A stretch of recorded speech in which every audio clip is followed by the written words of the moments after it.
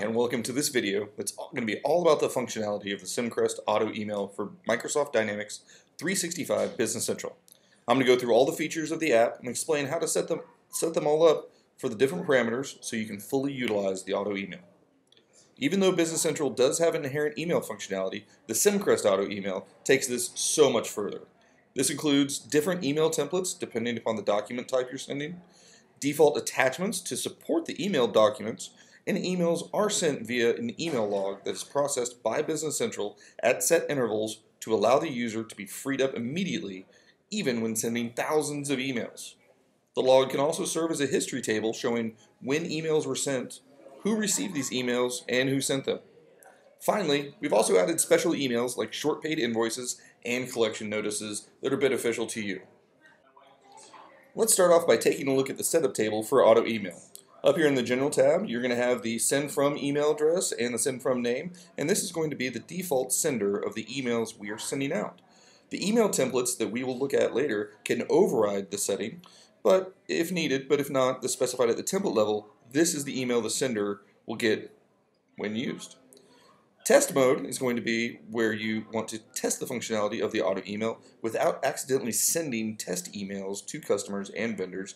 Instead, auto email will use the test mode email address to send all emails to. If you're only testing a specific email template, you can specify that test mode email in the template instead, but we're going to get to that later. And so the email invoices, credit memos when posting will email the invoice or credit memo automatically when posted. Now for the statement options. These options are for the statement report that is used by auto email. The idea is that we want our statement report to be able to run automatically and unattended and read the parameters from the setup table instead. So the statement report that comes with auto email does just that. Next up for the setup is the email templates. Upon installation, these are the templates that you get. And these are the templates that we set up to handle each document type that we want to send via the auto email. Each document type can have one or several email templates set up, but only one can be active at a time.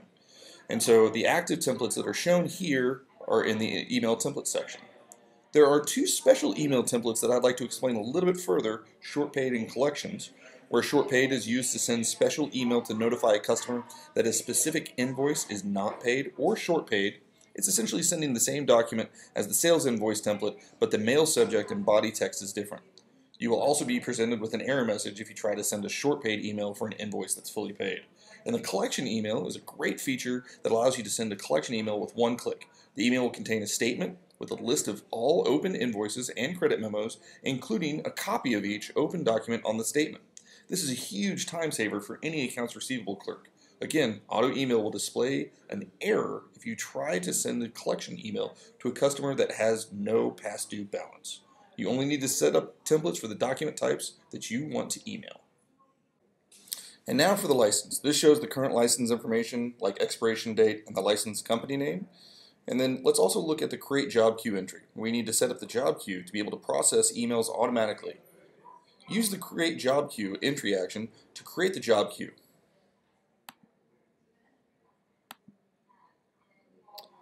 Adjust the job queue entry as needed and set ready once it's completed. Alright, now that we've gone over the setup of the auto email, what we're going to look at here is now the email templates, which is the heart and soul of the SimCrest auto email app. So from there we can either search for it in the search box or we can go ahead and click on here on the email templates. And so when you install the auto email, these are the templates that are all installed for you.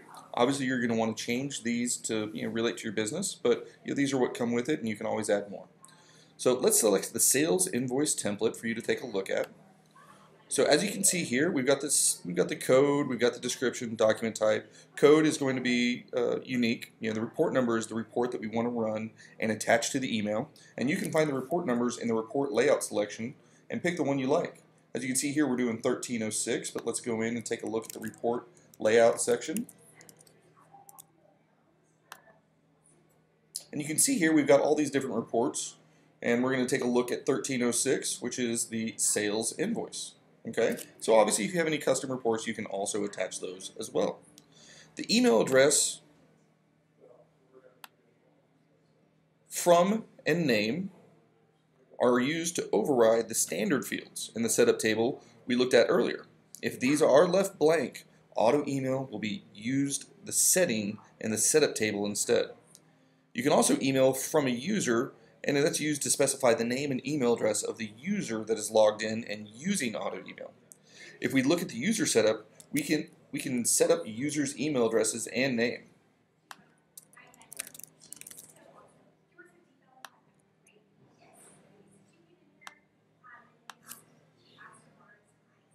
Please be aware that selecting this option will override the email address and from the template. So the email subject, that's going to be the subject of the email invoice. The %1 is used to merge in the invoice number, and the email body is written in HTML and can include as much text as needed.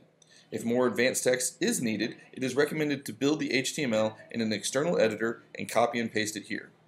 %1 is the invoice number, and %2 is the customer name for this template. Please refer to our manual for more information. The merge fields %1 and %2 depend upon the document type. The manual explains what merge fields are available for each document type. Test mode and test mode 2 email is used to test the emails that are using this template. These settings override the settings in the auto email setup. As long as test mode is on, the emails are only sent to the email addresses specified here. So let's go back and take a look at the collection template.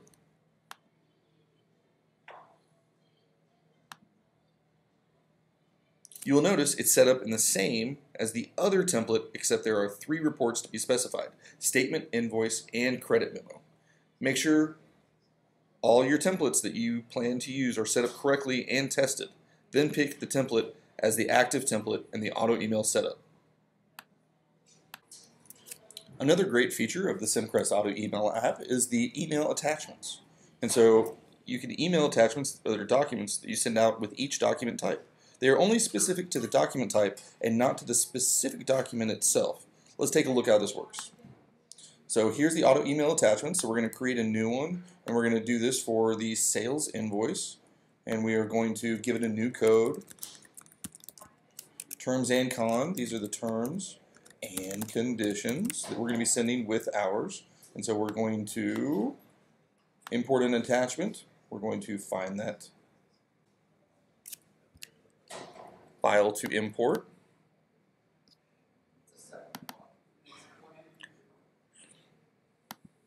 There we go.